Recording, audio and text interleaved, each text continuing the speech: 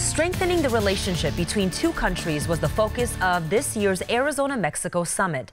9 News 5's Jennifer Martinez has more from the governors who are working together.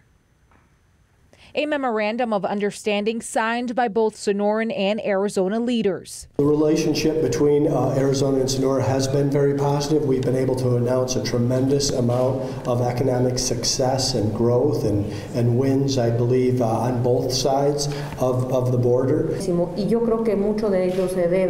Governor of Sonora, Claudia Pavlovich, says there is much confidence in what they are doing in their states, and she says the world is watching and they don't want to lose this opportunity. This is definitely networks of value that help resolve all kinds of issues, both including growing the economy. Ducey says the state of Arizona has seen more than 200,000 people move to the state in the past 3 years, with the lowest unemployment rate in more than a decade, including in smaller border towns.